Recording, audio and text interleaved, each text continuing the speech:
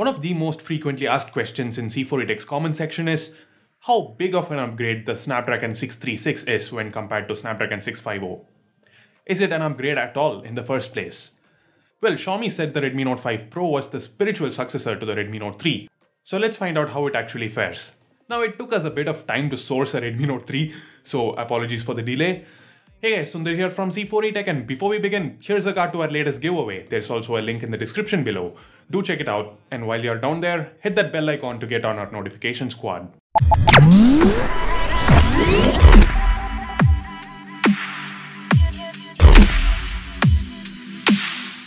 Let's first perform a test for light usage, wherein we open a few commonly used apps and a couple of games. Note that we are using the 4GB RAM variant of the Redmi Note 5 Pro and the 3GB RAM variant of the Redmi Note 3, since that's the maximum RAM available on the Redmi Note 3. Anyway, both phones are connected to the same wireless network and there are no apps running in the background. Let's now start that stopwatch. Opening up Super Mario Run.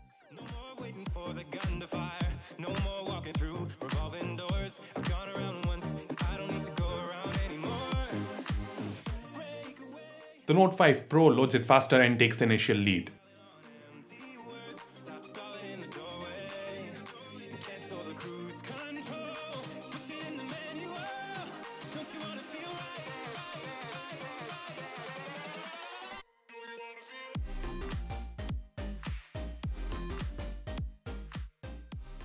The Note 5 Pro is noticeably faster at opening apps as well.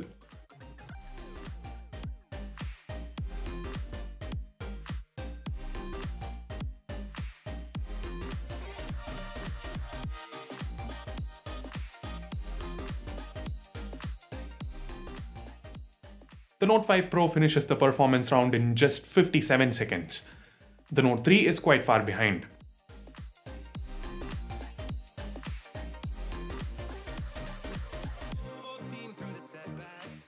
The Note 3 finishes the performance round in a minute and 11 seconds. The Note 5 Pro on the other hand finishes the entire test in another 3 seconds.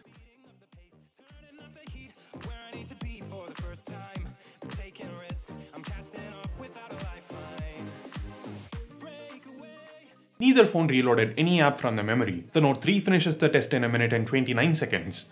Let's now move on to a heavier test, one that involves opening more apps and even rendering a video. For that, let's open up Adobe Premiere Clip. Import the exact same video onto both phones, slow it down to 25% and keep it ready to render, so that we just need to hit render during the test. Let's now start the stopwatch. This is where both CPUs get to unleash their true potential.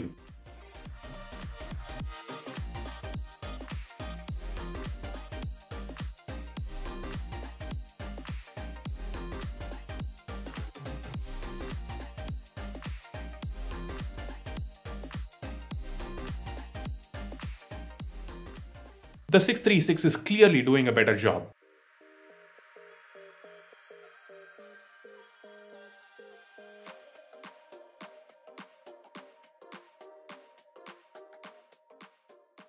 The Note 5 Pro is done rendering the video. The Note 3 is 20 to 30% slower at it.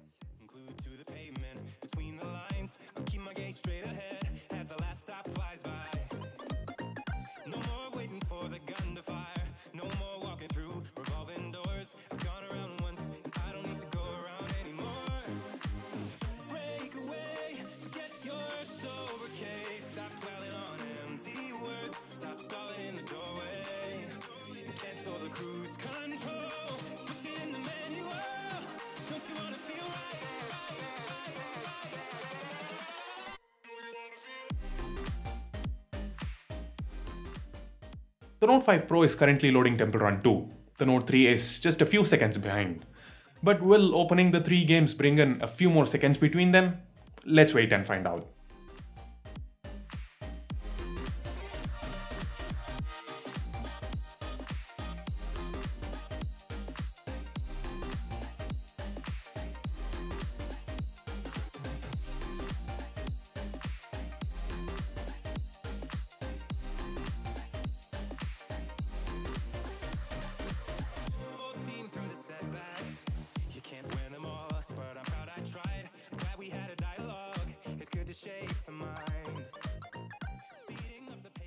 The Note 5 Pro finishes the performance round in 2 minutes and 8 seconds. The Note 3 is stuck at Asphalt Extreme.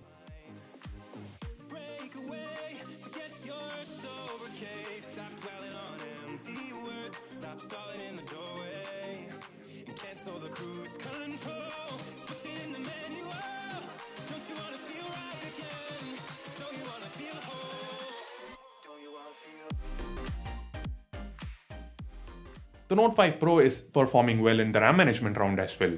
It has every single app and game in memory and finishes the test in 2 minutes and 41 seconds.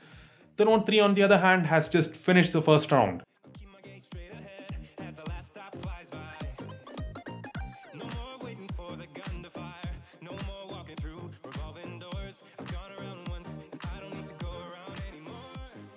RAM management on the Note 3 isn't bad.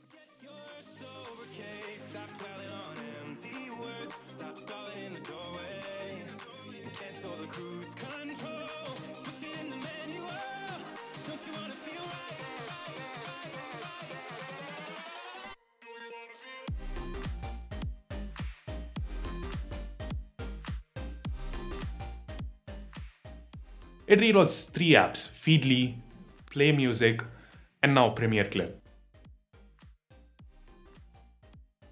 And finally finishes the test in 3 minutes and 36 seconds. Let's reboot the phones before wrapping up. It's not that we expected the Note 3 to win the test, because the Snapdragon 636 is a much newer and faster chip, but we wanted to see how much of a difference there was today. What kind of improvements has Xiaomi brought over 2 generations?